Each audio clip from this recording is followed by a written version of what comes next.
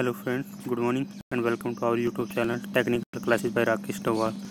Today we want to discuss is a test paper of the non-tech of RPSC Assistant Engineer. Let's now start. Now question number 1 is asking which of the following is an example of non-cellulose fiber. कौन सा गैर cellulose fibre का example है? जैसे right option is C, nylon is the example of the non-cellulose fiber. Now question number 2, the waves which are used in the common TV remote control. Remote कोई सा भी हो, रिमोट सेटेलाइट का किसी का भी रिमोट हो, रिमोट्स में ऑलवेज इंफ्रारेड वेव यूज करते हैं. That's option A is right. Now question number 3, which metal is generally use for coating of the brass utensil to prevent copper contamination. Copper contamination जैसे brass का कोई भी contaminate है, कोई भी ports बना होता है तो उसमें हम सीधा कुछ भी नहीं रख सकते. जैसे खाना आना अगर रखते हैं ना, जैसे पीतल, ब्रास में पीतल का अगर कोई भी बना हुआ बर्तन अगर उसके अंदर पानी या कुछ भी रख दिया तो पॉइजनस हो जाएगा, उसको हम पी भी नहीं सकते, नहीं खा सकते हैं, कुछ पॉइजनस. तो to prevent this we are coating the surface of that ports. तो कौन से मटेरियल की कोट करते हैं उसके ऊपर इसको बचाने के लिए? तो इसका राइट आंसर है बी, टेन की हम कोट चढ़ाते हैं उसके ऊपर to prevent this. Now question number 4, the waves of the ultra high frequency range normally propagate by means of. किस मीन से प्रोपोगेट करती है, पास करती है? अल्ट्रा हाई फ्रीक्वेंसी मतलब फ्रीक्वेंसी बहुत ज़्यादा है, मतलब एनर्जी बहुत ज़्यादा है, तो वो कहाँ यूज करेंगे? जहाँ स्पेस वेव्स रिक्वायर्ड है. तो option is right. Now question number 5 is consider the following pair. कौन सी ये पेयर देखें, इनमें से कौन सा सही है? जैसे विक्रम साराभाई सेंटर तिरुवनंतपुरम में, यही सही है, Kerala. The right option you are Rao satellite centre Bengaluru में है, ये भी सही है, कर्नाटका में Bengaluru. National remote sensing centre Hyderabad में, Telangana. This is the wrong, this is not matching correctly. And Indian institute of remote sensing Hyderabad में नहीं है, this is also wrong. So option 1 C statement 1 and 2 are right, so option B is correct. Now question number 6, how many satellites were launched successfully by PSLV C-37? PSLV means polar satellite launch vehicle. C-37 ये launch vehicle होते हैं, जैसे PSLV, GSLV, SAS, ये these are the launching vehicle of the ISRO. PSLV C-37 is a single flight. इन 15 फरवरी 2017 कितनी satellite launch की थी एक बार में? इसने 104 सैटेलाइट लॉन्च की थी. This is breaking the world record prepared by launching 104 satellite. इसमें से 4 इंडिया की थी, आई थिंक 4 इंडिया की थी, और पूरे जैसे और फॉरेन कंट्रीज की थी, लगभग 4 या 25, आई थिंक 25 ऐसे कुछ इंडिया की थी और पूरी फॉरेन कंट्रीज की थी सैटेलाइट. तो क्वेश्चन नंबर 6 का आंसर 104 है, D option. Now question number 7, दोनों कॉलम को मैच करने का है. तो ग्रेप शुगर से कौन सी सुक्रोज बनती है? ग्रेप शुगर से glucose, this is the right. For fruit sugar से कौन सा बनता है? फ्रक्टोज. मिल्क कहाँ होता है? Lactose. 5 and table sugar sucrose में होती है. स्टेवा नेचुरल स्वीटर है. These are the right matching of these option. So option you can take from here. Option A is right. Now we want to discuss question number 8.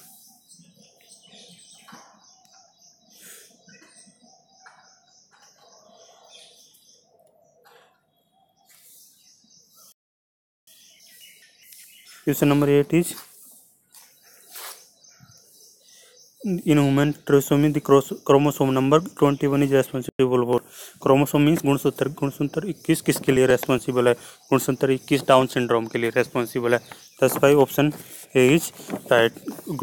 Chromosome means गुणसूत्र.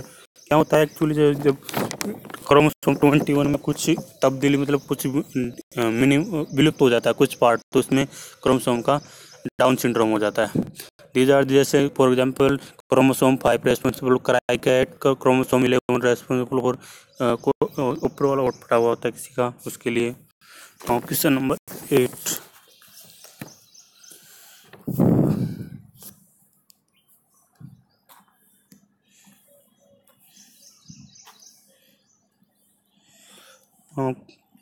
question number 9 is, the total amount of greenhouse gas produced to directly and indirectly support human activities are referred as. कोई भी industry है women के, आप कोई भी किसी भी पहले इसका जैसे फॉर एग्जांपल जयपुर का हमको कितनी कार्बन डाइऑक्साइड जनरेट हो रही है bye pour industry and all the womens are consider, तो उसको क्या बोलते हैं, उसको कार्बन फुटप्रिंट बोलते हैं। कहीं के जैसे किसी भी लोकेशन का हमको जैसे किसी इंडिया का कार्बन फुटप्रिंट चाहिए, तो उसमें हम टोटल कितनी कार्बन डाइऑक्साइड प्रोड्यूस हो रही है पूरी इंडस्ट्री, ह्यूमन बीइंग, किसी भी सोर्स से, that's called carbon footprint. That's option right, D is right. What is carbon सिक्वेशन? सिक्वेशन means absorption, carbon absorb करना। जैसे कोई प्लांट लगा दिए, कोई ऐसे प्रोजेक्ट लग रहे हैं today these are the word very normally seed as green society, green MNIT. जैसे फॉर एग्जांपल अब आप एमएनआईटी विजिट करोगे तो उसमें लिखा मिलेगा clean MNIT, green MNIT. Green MNIT का मीन्स वो ऐसे सोर्स यूज कर रहा है जैसे clean energy, natural energy use कर रहा है, जिससे पोल्यूशन कम हो रहा है एनवायरनमेंट का, बहुत ही कम नेग्लिजिबल पोल्यूशन है। जैसे सोलर एनर्जी यूज कर रहा है, तो नेचुरल सोर्स ऑफ एनर्जी है, तो इससे पोल्यूशन बहुत कम होता है। That's called green MNIT. कहीं भी ग्रीन लिखा हुआ है मीन्स उसका मतलब यही है कि वो नेचुरल सोर्स यूज रहा है, पोल्यूशन बहुत कम है। Now next is carbon dioxide index. ये कोई नहीं होता, ये एक सूचकांक होता है भाई कितने परसेंटेज कार्बन डाइऑक्साइड रेस्पॉन्सिबल है for green house gas global warming के लिए। कार्बन कैप्चर वही सेम है, कार्बन को एब्जॉर्ब करना। So option D is right. Which of the now question number 10, which of the following statement is incorrect in response to compost? Compost में खाद जैसे खाद देते हैं अपने क्रॉप्स में, जो भी फसल होती है उनमें खाद देते हैं, जैसे न्यूट्रिएंट कमी है, फॉस्फोरस कमी है, फॉस्फेट देंगे, नाइट्रेट की कमी है तो नाइट्रेट, और नाइट्रोजन कमी है तो नाइट्रेट देंगे, और नाइट्रोजन कमी है तो सॉरी यूरिया देंगे। यूरिया में आप देखोगे, जैसे यूरिया के बैग पे देखोगे ना आप, तो उस पर लिखा मिलेगा कि 46% नाइट्रोजन। मीन्स आपके अगर आपकी सोइल है जहाँ पे क्रॉप हुआ है, सोइंग की हुई है, अगर वहाँ नाइट्रोजन की कमी है तो वहाँ पे यूरिया देना पड़ेगा उसमें, और जैसे फॉस्फेट की कमी है तो फॉस्फोरस देना पड़ेगा, पोटेशियम की है तो पोटेशियम देना पड़ेगा, पोटेशियम परमैंगनेट आता है। These are the main source of the these आपको। सो ये आस्किंग व्हाट कंपोस्ट के रेफरेंस में कौन सा स्टेटमेंट गलत है? First is the process of decomposition in Pitt's is slow down by earthworms. This is absolutely wrong. Earthworm you will know bacteria, earthworm bacteria होता है। ये डिकम्पोजिशन मीन्स उसको जो इम्पोर्टेंट कंपाउंड जैसे कोई भी ऑर्गेनिक वेस्ट मटेरियल उसको decompose करना, तो अर्थक्वेक एक बैक्टीरिया, तो ये इस प्रोसेस को इंक्रीज करता है, रेट को स्लो डाउन नहीं करता है। राइट, दिस में इनकरेक्ट पूछ रहा है, तो this answer is this A. Now statement B, in this biodegradable waste is decomposing पीट। सही है, बायोडिग्रेडेबल वेस्ट होता है उसको पेट्स में डाल देते हैं, खड्डे खोद के वहाँ पे डाल दो तो अपना आप डिकम्पोज हो जाता है और कंपोस्ट बन जाता है। सी दी waste material decompose in farm, waste material like livestock extract, vegetable waste, यही होता है जो बायोडिग्रेडेबल ऑर्गेनिक मैटर होता है। कोई भी वेस्ट है, ऐसे कहीं भी कोई भी टाउन है, कहीं भी कोई होम है, जैसे एनिमल्स का एक्स्ट्रा जो वेस्टेज है वो सबको हम डिकम्पोज करके कंपोस्ट बना लेते हैं। जैसे it is rich in organic matter and nutrient, this absolutely right, because that's why we use it as a fertilizer as a of the crops, nutrient and organic matter बहुत rich होता है, that's why it is used. Now question number 11, solar observatory in Rajasthan is located at Udaipur. These are the basic question which you should remember. इनका कोई concept कोई explanation नहीं है, जो explain होगा तो उसको मैं थोड़ा एक्सप्लेन कर दूंगा, और जो डायरेक्ट है उनको तो रटना ही पड़ेगा। जैसे question number is solar observatory Udaipur में। Now question number 12, which among the following environment pollution are responsible acid rain. Acid rain क्या होती है? जब the pH of the rain water is become less than 5.7, then it is called acid rain. जब भी किसी बारिश हो रही है, बारिश का पानी का जैसे pH 5.7 से कम है तो उसको हम एसिड रेन बोलते हैं। एसिड रेन के लिए क्या रेस्पॉन्सिबल होगा? एसिड। एसिड किससे बनते हैं? जैसे सल्फ्यूरिक एसिड है, नाइट्रिक एसिड है, कार्बोनिक एसिड है। अब मेनली रेस्पॉन्सिबल गैस सबसे ज़्यादा अमाउंट में कौन है? Sulphur dioxide. सल्फर डाइऑक्साइड जब वाटर से रिजेक्ट करती है तो सल्फ्यूरिक एसिड बनाती है, तो ये it is majorly responsible for acid rain. And second is nitrous oxide. दोनों आई right the question SO2 plus H2O, then H2O, then it is become H2SO4. This is sulfuric acid, and NO2 also react with water and form HNO3. That's nitric acid. HNO3 is nitric acid. Carbon dioxide was also responsible for, but its amount is very less for acid rain. So it is option A is right for nitrogen oxide, nitrous oxide, and sulfur dioxide responsible for majorly acid rain. If the question is asking like that, the what is the gas, what is the main responsible source for water, natural water, जैसे कहीं भी body में water, कहीं भी water इकट्ठा हुआ है, उसमें एसिडिटी का मेन रीजन क्या है, तो उसका रीजन होगा carbon dioxide. Carbon dioxide react with water form carbonic acid और दिस रिएक्शन इज कंटिन्यूअस. तो कार्बोनिक एसिड कंटिन्यूस प्रोड्यूस होता रहेगा. तो नेचुरल वाटर में कार्बन डाइऑक्साइड मेन रेस्पॉन्सिबल है. एसिड रेन के लिए nitrous oxide and sulphur dioxide main responsible है. Now question number 13. Question number 30 asking the plate of Borat is located. बोराटो का plate कहाँ पे है? बोराटो का प्लेट कुंबल और गोगंदा की पहाड़ियों के बीच है. That's the right answer is a. Now question number 14 अकलवुड fossil park is located in which district.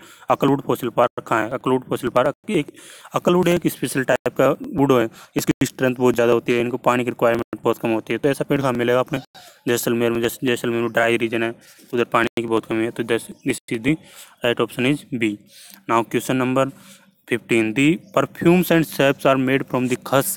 It is perfume और कस, जैसे एक परफ्यूम्स है जैसे ये लगाते हैं सेंट एंड, एक कस से बनती है. क्या होती है, किससे बनती है कस? क्या होती है कस? एक प्रकार की घास है, उसके जो उसको मतलब प्रॉपर्ली कॉम्पैक्ट या कैसे भी करके कस उनका रस निकाला जाता है. दैट्स कॉल्ड परफ्यूम एंड सेप. उनको पैक कर दिया जाता है. कुछ एडिटिव ऐड करते हैं जैसे खुशबू के लिए. तो इनको एक प्रकार की घास है. Now question number 16 match the list century and man tree. कौन सी, जैसे ये सेंचुरी दे रखी है, इनमें कौन सा ट्री बहुत तैयार में पाया जाता है? मतलब मेनली यही पेड़ मिलते हैं इनमें ज़्यादातर. जैसे जयसमंद है, जयसमंद में केवड़ा का पेड़ बहुत ज़्यादा मिलता है. That's option A. Jamua Ramgarh है, जमुआ राम जयसमंद तुमको पता होगा राजसमंद में. राजसमंद पहाड़ी इलाका है, तो पहाड़ी इलाका में केवड़ा के पेड़ बहुत ज़्यादा मिलते हैं. दैट्स ए में 4 जमुआ रामगढ़ जयपुर में ही, जिसमें एक प्रकार की घास मिलती है. कस एक प्रकार की घास है. सीता माता में बहुत ज़्यादा टीक सागवान के लड़की और सागवान के पेड़ बहुत ज़्यादा मिलते हैं. टीक के सीता माता अभ्यारण्य कहाँ पे? टोंक में, जमुआ रामगढ़ जयपुर में. और दर्रा national sanctuary is in Kota. इनमें इसमें दोकड़ा बहुत ज़्यादा मिलता है. That's right option is a right from your matching. Now question number, now let come question number 70.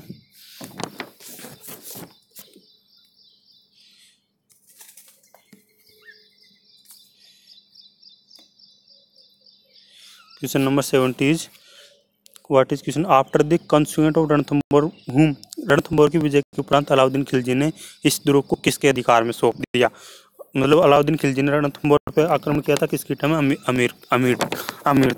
अमीर की टाइम समय आक्रमण किया था. तो उसके बाद विजय का उपरांत किसको सौंप दिया था? ये उलुग खा. दीज आर द 2 सेनापति.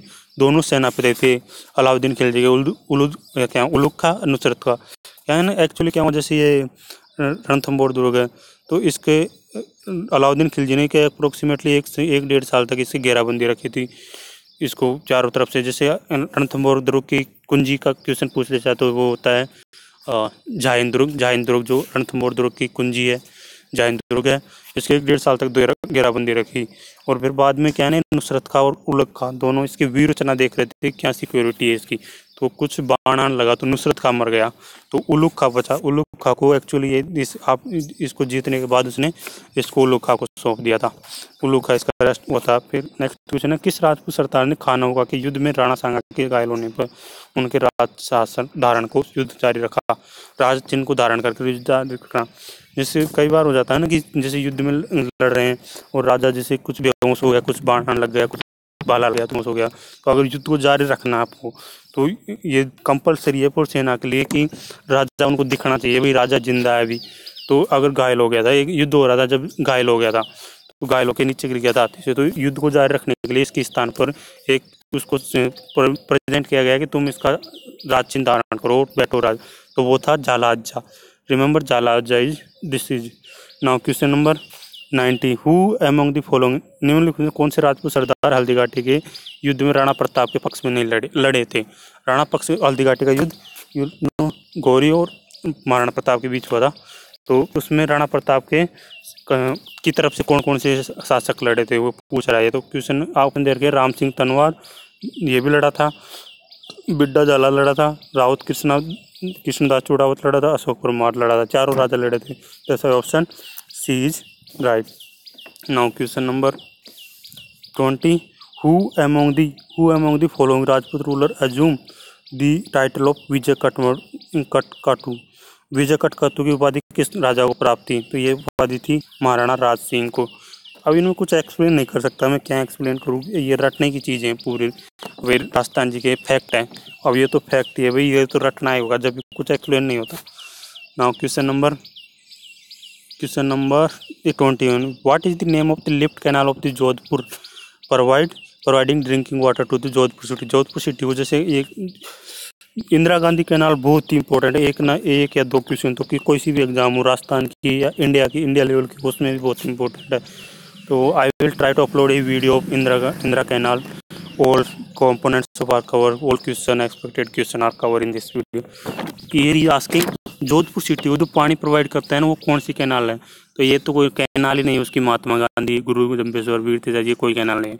Right option B, Rajiv Gandhi lift canal एक कैनाल है उसकी। और एक सबसे बड़ी कैनाल का पूछे तो एक वो क्या नाम है, कैनिस सॉरी वो is the designer of Indira Gandhi canal. दस सबसे बड़ी कैनाल उसी के नाम पे है जो डिजाइनर था इंदिरा गांधी कैनाल का। I will cover to these all the questions of the Indira Gandhi canal in a single video I will try to upload. Now question number 22, the only producing district of ओलस्टाइन इन राजस्थान। ओलस्टाइन एक special type of stone होता है, stone है एक ओलस्टाइन। ओलस्टाइन कहाँ पर बहुत type में मिलता है? ओनली उसी डिस्ट्रिक्ट में मिलता है, जैसे Sirohi. That's option right B, option B is right. Now hosiery park is situated in which district of the Rajasthan? Hosiery park कहाँ है?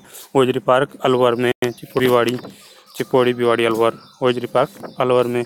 Now question number 24, what is टापरा? टापरा क्या होता है? टापरा एक बीलों के घर को टापरा बोलते हैं। That's option B is right. Pawda project is related to Pawda means, जैसे पावड़ा प्रोजेक्ट किसके लिए बनाया गया? पावड़ा प्रोजेक्ट स्पेशली डिजाइन किया गया कि जैसे राजस्थान में रेन हो रही है, उसका वाटर वेस्टेज जा रहा है, बह के चला जाता है, उसको रोकने के लिए जो योजना चलाई गई वो है वाटर कैचमेंट डेवलपमेंट, जल ग्रहण विकास। मतलब कोई बारिश हो रही है तो उसका पानी वेस्ट नहीं जाए, तो that's water catchment development. This is option B is right. Now question number 26, Sant Mavji ji related to? संत माओजी कहाँ से रिलेटेड है? संत माओजी रिलेटेड है डूंगरपुर से। That's option A is right. 26 में option A is right, Sant Mavji related to Dungarpur. Now we will come question number 27,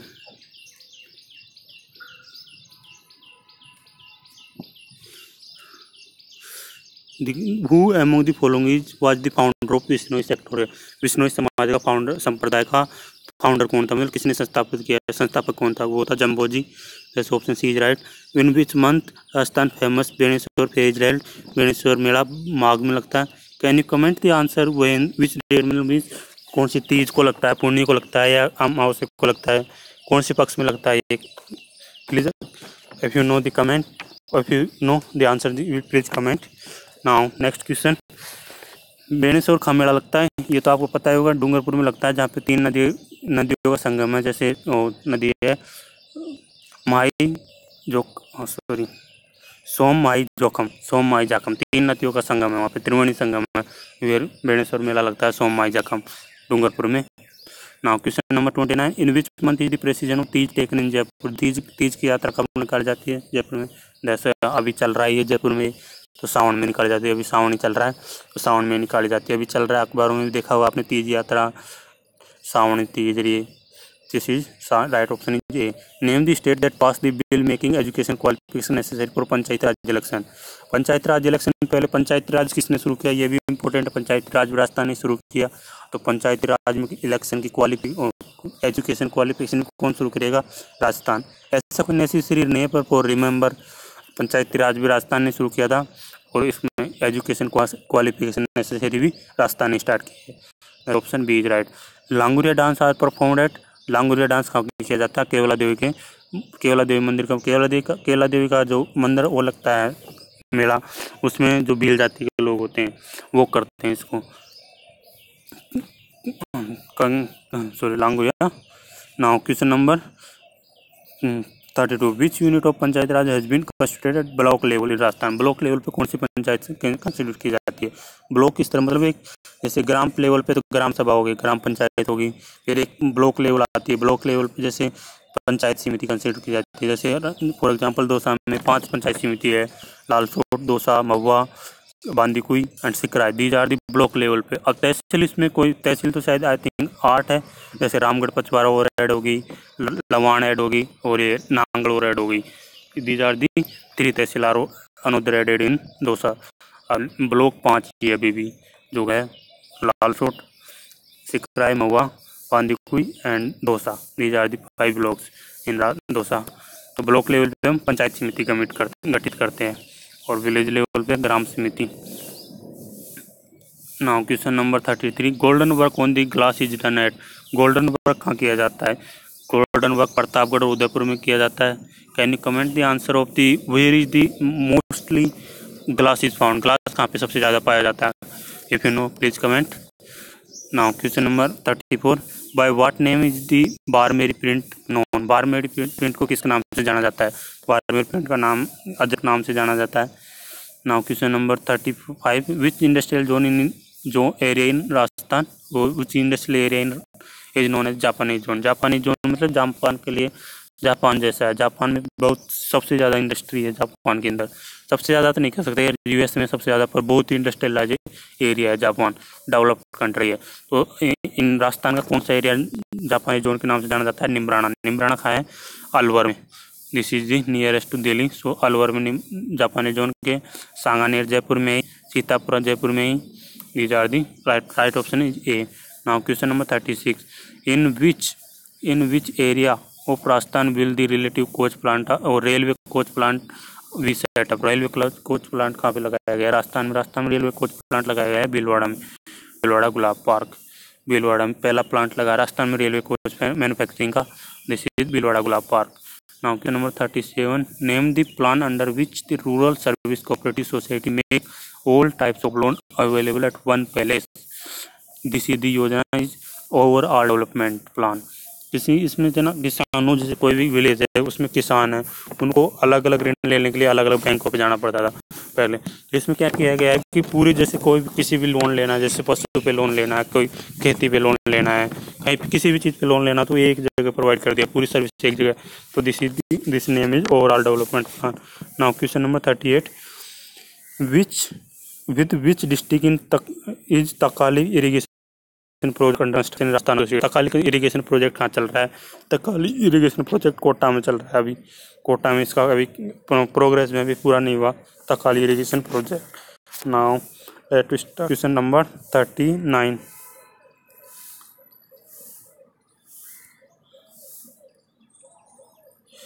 question number 39,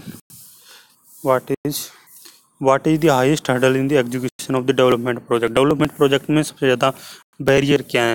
मतलब कोई भी जैसे डेवलपमेंट कार्य कर रहे हैं तो उसमें सबसे ज़्यादा हर्डल क्या है, प्रॉब्लम क्या आ रही है? तो उसमें सबसे ज़्यादा प्रॉब्लम क्या आ रही है? जैसे तुम सोच सकते हो कि मनी की प्रॉब्लम है। मनी की कोई प्रॉब्लम नहीं, गवर्नमेंट के पास बहुत पैसा है, कोई सा भी है।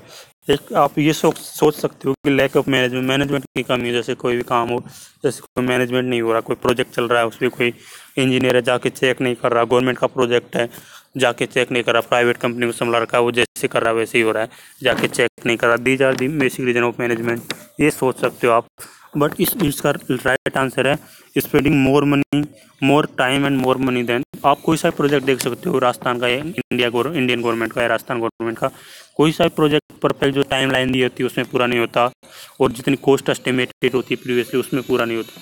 फॉर एग्जाम्पल जैसे रिंग रोड का प्रोजेक्ट जयपुर में चल रहा है, तो ये आपने कभी देखा होगा इसका डेडलाइन कब थी और इसकी इनिशियली एस्टिमेटेड कॉस्ट कितनी थी, और अब आप देखोगे तो उसका अप्रोक्सी 2-3 टाइम्स हो गया, एस्टिमेटेड कॉस्ट 2 टाइम्स हो गया अप्रोक्सी, और उसका टाइम पीरियड भी बहुत बढ़ गया। तो that's the major reason of the lack of management, sorry this is the major reason of the execution of any development project. Ring road development का काम है, लेकिन उसमें कितना प्रॉब्लम आ रही है, पहले तो वो दिक्कत आ गई, अब कितनी कंपनी को टेंडर हो गया, फिर भी अभी पूरा नहीं हो रहा, अभी चल रहा है, अभी काम अभी पूरा नहीं हो रहा। इसका right answer option D is right. Now length of the small and इंटेंसाइन of the man in approximately. छोटी हाथ की लंबाई कितनी होती है? These are the 2 important thing, छोटी हाथ, डी हाथ। ये नाम उल्टे हैं, जैसे नाम छोटी आंत है लेकिन होती लंबी है, और बड़ी आंत नाम बड़ा है लेकिन होती छोटी है। That's the right answer is 6 metre, 6 to 7.5 metre.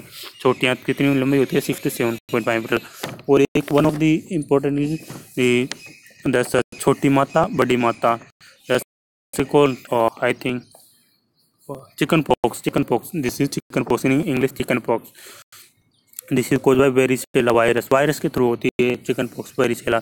छोटी माता बड़ी माता, ये भी उल्टे हैं, नाम छोटी माता लेकिन इसका मतलब जो इन्फ्लुएंस है बहुत बड़ा होता है। जैसे परमानेंट, जैसे किसी से छोटी माता निकल आई तो उसके जो भी वो गड्ढे होंगे, जो मतलब जो दाग से निकल रहे हैं वो परमानेंट हो जाएंगे, शरीर पे मिटेंगे नहीं। लेकिन बड़ी माता निकल गई तो छोटे छोटे दाने निकलेंगे, लेकिन वो 2-3 दिन बाद मिट जाएंगे अपने आप, उनका परमानेंट निशान नहीं रहता शरीर में। These are the two important thing. Now question number 41, vitamin C का केमिकल नेम क्या है?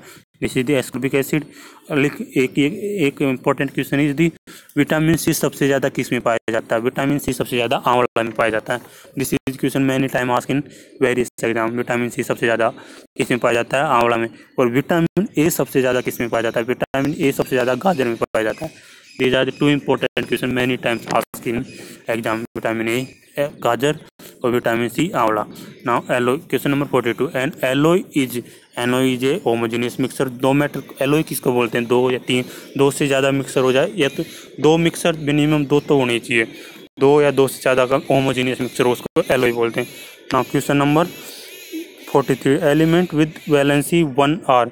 एलिमेंट वो एलिमेंट जिनकी वैलेंसी 1 हो, जैसे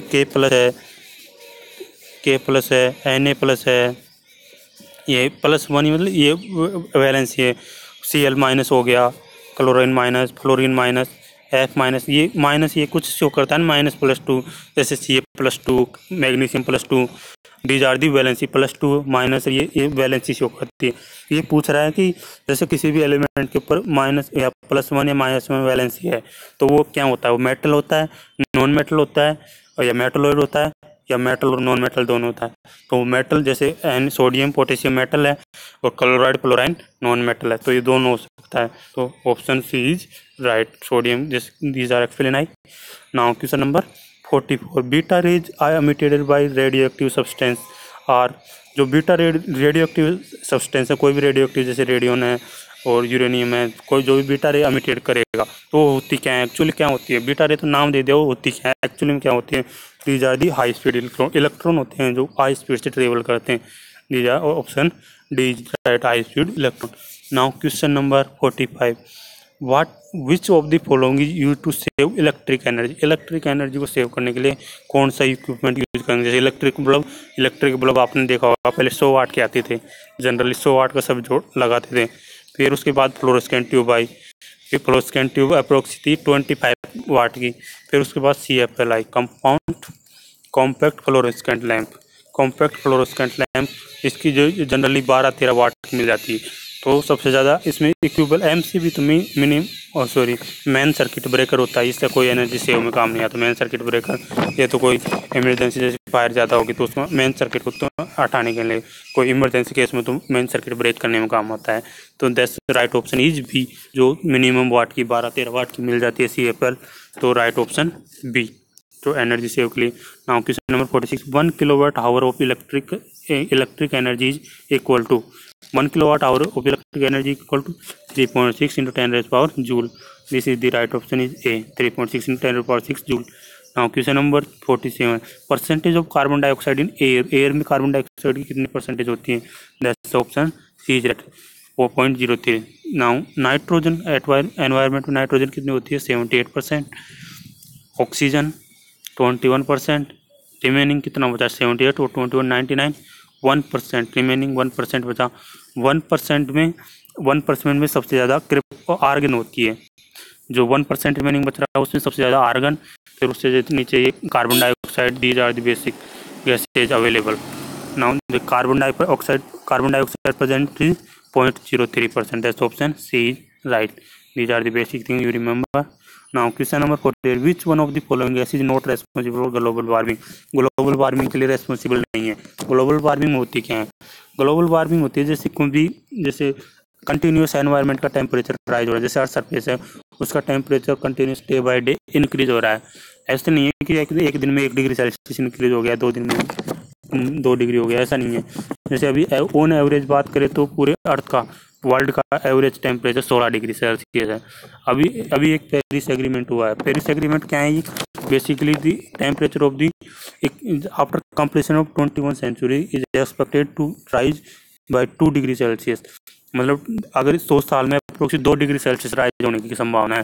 तो पेरिस एग्रीमेंट ये किसी के रिगार्डिंग हुआ है कि हम इस टेम्परेचर को 1 से 1.5 डिग्री सेल्सियस से ज़्यादा इंक्रीज नहीं होने देंगे। ऐसी ग्लोबल वार्मिंग के जो कार्बन डाइऑक्साइड रेस्पॉन्सिबल है उन गैसों को मिनिमाइज करेंगे, नेचुरल एनर्जी यूज करेंगे, पोल्यूशन के जो इंक्रीज कर रही है कार्बन डाइऑक्साइड उनको मिनिमाइज करेंगे। That's the Paris agreement.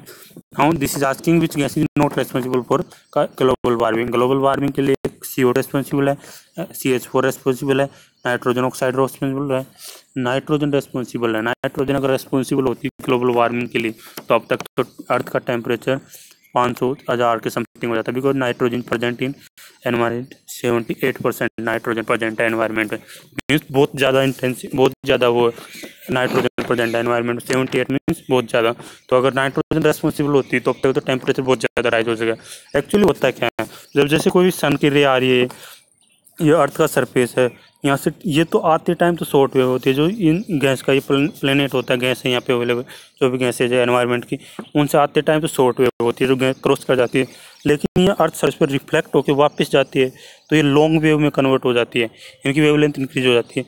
तो ये इस गैस के प्लेनेट को पास नहीं कर पाती, तो ये इसी में ट्रैप हो जाती है। तो ये कंटिन्यूस में ये एनर्जी इसी में ट्रैप हो गई, तो इसका मीन्स ये टेम्परेचर राइज करेगी। ये energy never destroy, you know principal energy conservation. तो ये इसका टेम्परेचर सरफेस का राइज करती जाएगी।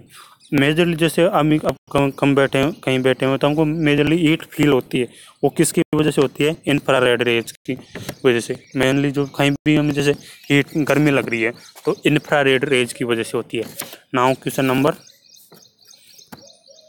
which one of the following gas is not responsible for global warming?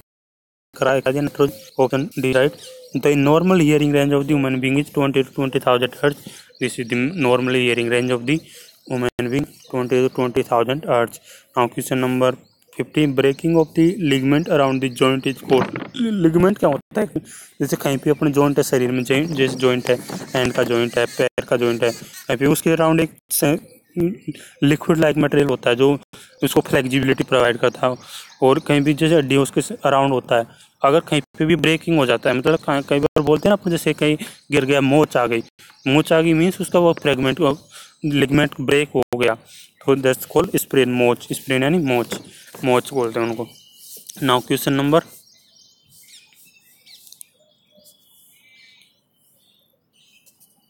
I will discuss now question number 51.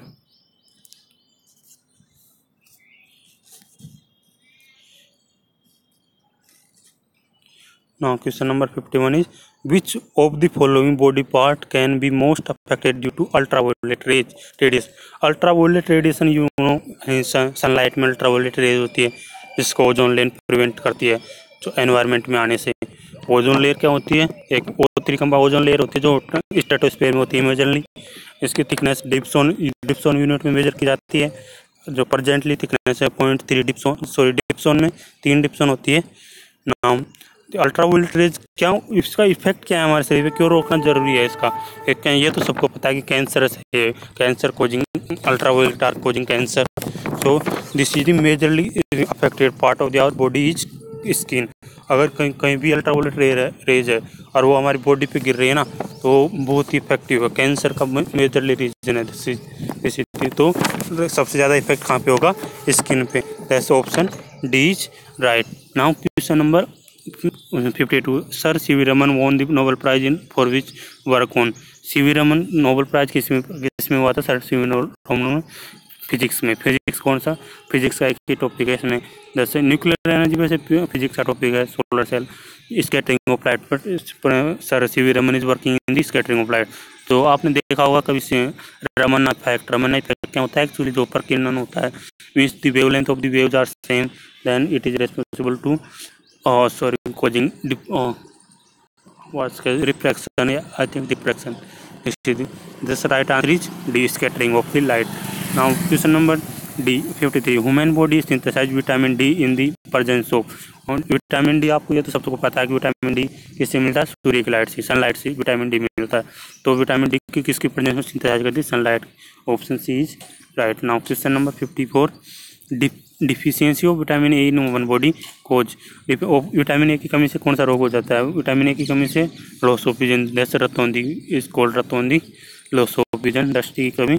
Monomer unit of protein molecule is. Protein unit किससे, protein किससे बनती है? एसिड से। Protein की monomer unit है amino acid. Monomer unit means उसके polymerisation से जो प्रोटीन्स बढ़ रहे हैं उसके कौन सी यूनिट है? बेसिक यूनिट क्या है? That's amino acid. Amino acid responsible bye polymerisation, it will convert to protein. This is the monomer unit amino acid. Now question number 56। Hydrolysis of the fat gives. Hydrolysis means dissolve in water, reaction मतलब fat का water के साथ reaction करके hydrolysis होता है। जैसे हमारे लार में एंजाइम होता है वो हाइड्रोलाइसिस करते हैं, तो वो क्या क्या बनाते हैं? तो वो बनाते हैं ग्लिसरॉल और carboxylic acid. This is the main compound of the hydrolysis.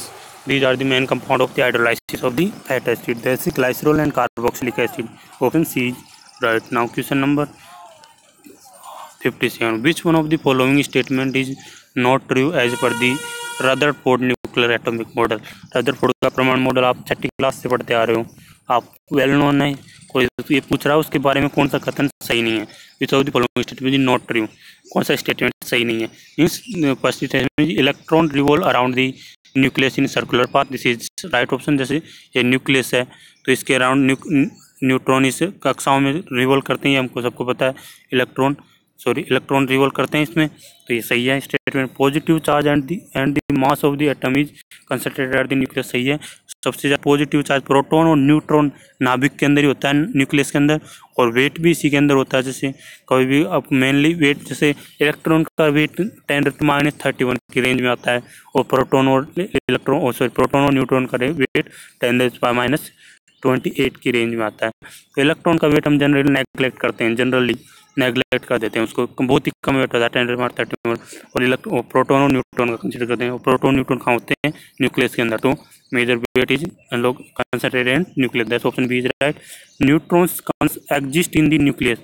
अब ये option C is saying that only neutrons exist in nucleus. Nucleus में प्रोटॉन और न्यूट्रॉन दोनों होते हैं, तो option C is right wrong. Electron and nucleus are bonded by each ओबे other by electrostatic force of the attraction, सही है। Nucleus और इलेक्ट्रॉन ये कोई फोर्स अट्रैक्शन है। ऐसे कोई भी दो प्लानेट है, जैसे अर्थ और मून है, तो प्लानेट हो गए, उनके बीच में अट्रैक्टिव फोर्स है, ग्रेविटी फोर्स है, तो उसी की वजह से वो सेम स्तर पर बने हुए हैं। जैसे इलेक्ट्रॉन और नाभिक न्यूक्लियस के अंदर भी एक अट्रैक्टिव फोर्स होता है। That's why it rotated some sufficient orbit. जैसे एक यहाँ रोटेट कर रहा है। पाउली लॉ आपने पढ़ा होगा कि एनर्जी कैसे बढ़ जाती है इलेक्ट्रॉन। जैसे 1s में 2 इलेक्ट्रॉन बढ़े जाते हैं, p में 6, d में 10, f में 14 इलेक्ट्रॉन बढ़ सकते हैं। इनमें बढ़ने का नियम पाउली लॉ है, एनर्जी के बेसिस पे बढ़ा जाता है Pauli law. This is very important, you can read, this is science का बेसिक क्वेश्चन है ये तो। So option C is right. कौन सा गलत है वो पूछ रहा है, तो option C is right. Now question number 58। Who discover the radioactive element radium. Radium की खोज किसने की थी? जो रेडियोएक्टिव खोज किसने की थी? रेडियोएक्टिव टाइप की खोज भी हेनरी बेकरेल ने की थी। Radioactive also discover by Henri Becquerel. This option B is right. Which of the following hill are situated in central arrival range. Central arrival range में कौन सी हिल सिचुएटेड है? You can C centre means centre में कौन सा आता है? जैसे for example I will draw the map, approximate map of the Rajasthan. This is the approximate map of the Rajasthan. तो अरावल रेंज कहाँ से कहाँ तक है? जैसे इधर से यहाँ ऐसे चलती है अरावल रेंज, मिडिल में कहाँ जाएगा? यहाँ पे क्या है मिडिल में? राजस्थान का हार्ट क्या है? अजमेर मिडिल में है जो। तो मेजरली अरावली रेंज कहाँ पे? सेंट्रल अरावली कहाँ पे होगी? अरावली में। और सॉरी अजमेर में क्या है? मेरवाड़ा हिल्स सेंट्रल में है। Central Aravalli is Merwara hills में। तो option A is right.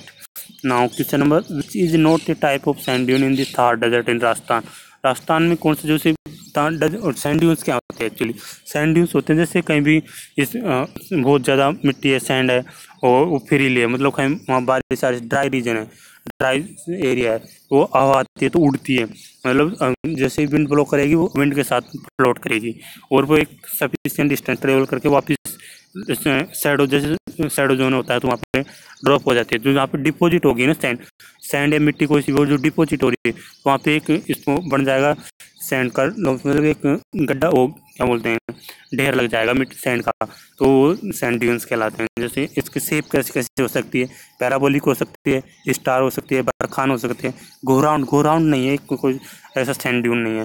Sand dunes majorly Rajasthan में कहाँ पे पाए जाते हैं, जैसलमेर में, जो ड्राई रीजन है, जैसे मरुस्थल है, जैसलमेर है, बीकानेर है, जोधपुर आधा जैसे वो है ड्राई रीजन में आता है। These are the major reason of the sand dunes in Rajasthan. Now question number, we come question number 61.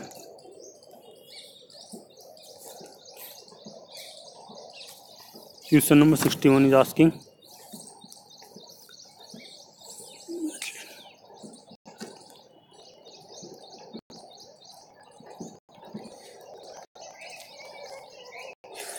now question number 61 is asking, जो इन समुदाय का है वो किसने सर्च किया, मतलब ये थेरवाड़ी, दीज आर आस्किंग संप्रदाय और संस्थापक, कम्युनिटी एंड द फाउंडर और इनिशिएटर, मतलब कम्युनिटी का रेस्पॉन्सिबल कौन है, इनिशिएटर और फाउंडर कौन है। जी थेरवाड़ी संप्रदाय किसने फाउंड किया, दस found by महाकच्यान गांडिया, Chaitanya Mahaprabhu, this is option B.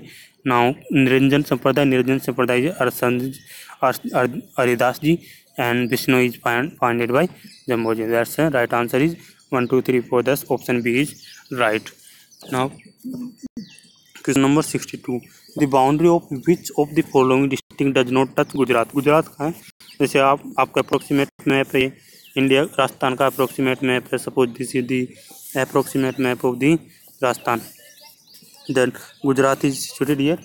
तो आपके पास गुजरात के कौन कौन से डिस्ट्रिक्ट टच कर रहे हैं, इधर से बाड़मेर से टच करता है, बाड़मेर जालोर सिरोही, फिर आ जाता है आपके पास बाड़मेर जालोर सिरोही, और फिर Udaipur Dungarpur, these are the major, these are touch. लेकिन प्रतापगढ़ यहाँ पड़ता है, जो प्रतापगढ़ MP से टच करता है, गुजरात से टच नहीं करता। तो option A is right, Pratapgarh Gujarat से टच नहीं करता।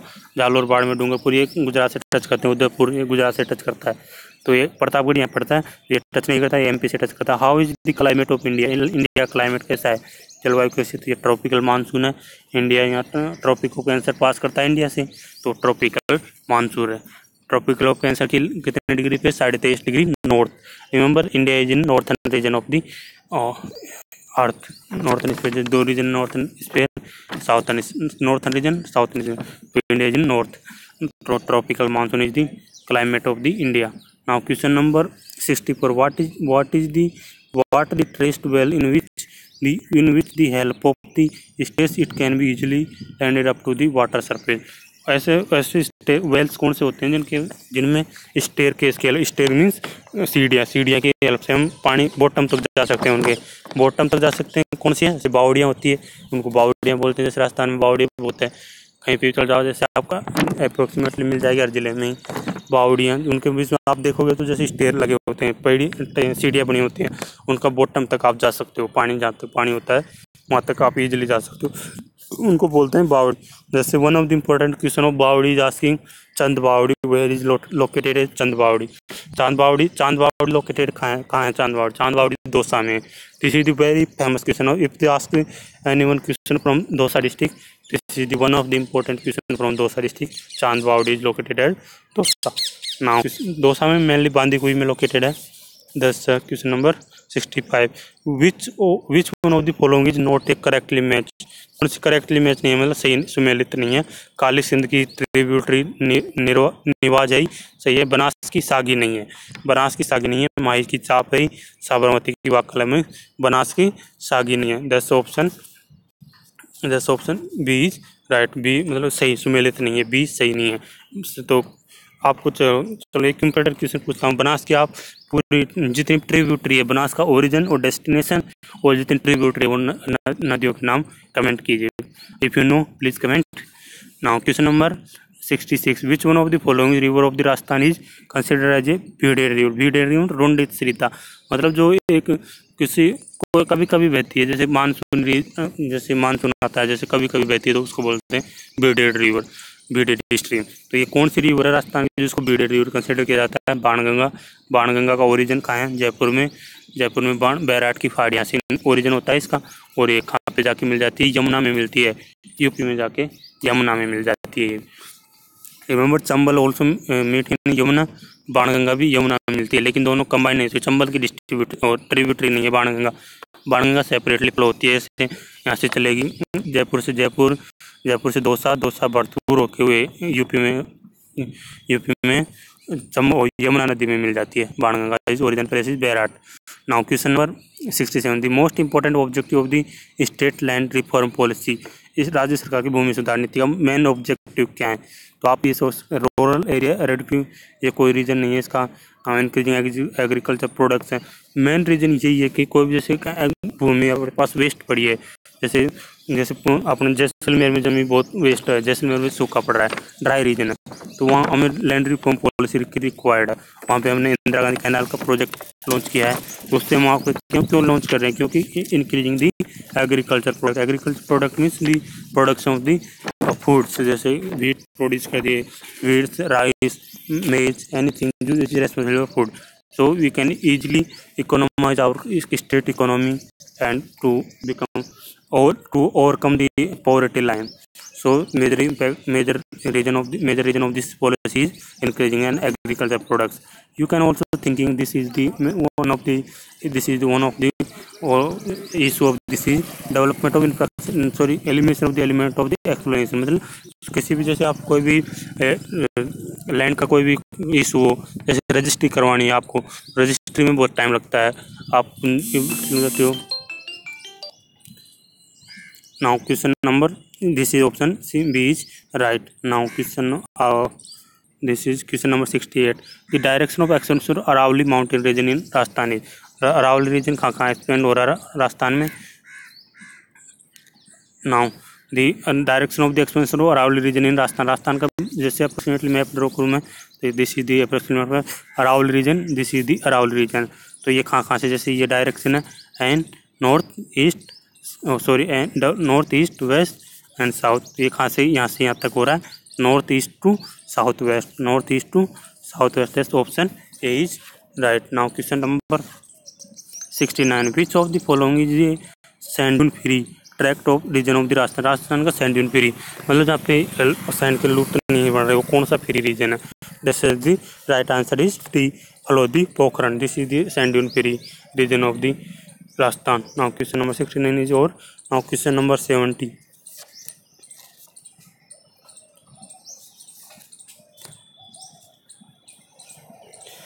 इन which of the following district of Rajasthan Baka party belt is spreading. Baka party belt कहाँ पे स्प्रेड हो रहा है? तो बाका पार्टी बेल्ट है नागौर में, this is in Nagaur.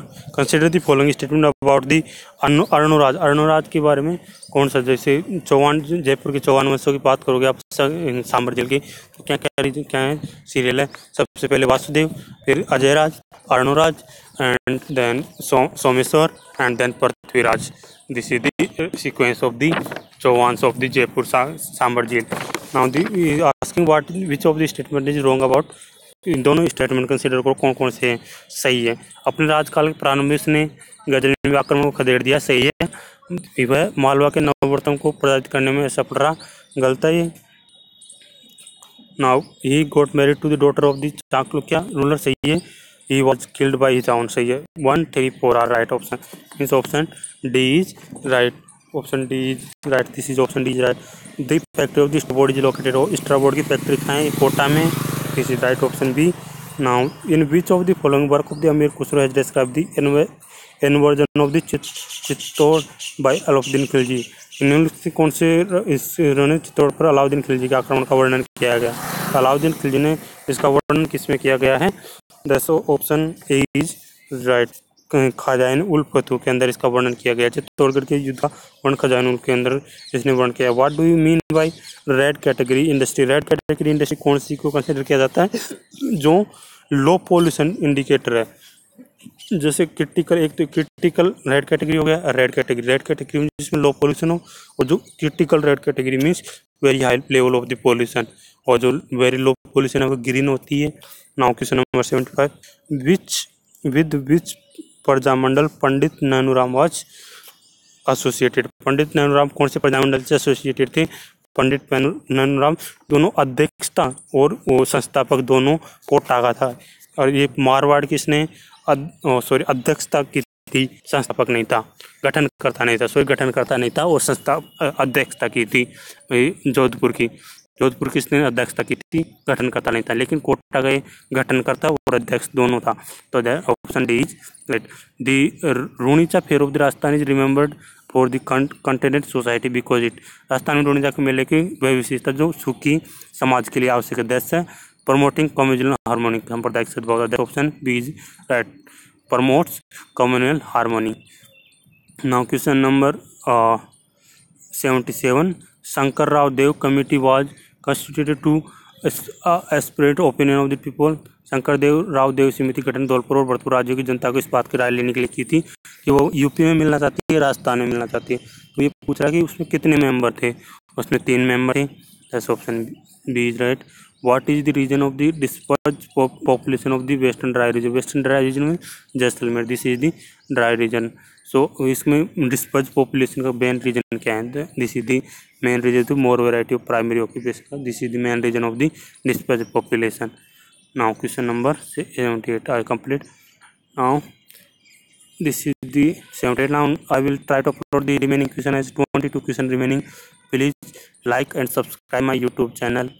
If you want to I again explain more of the test series of RPSC, you can comment.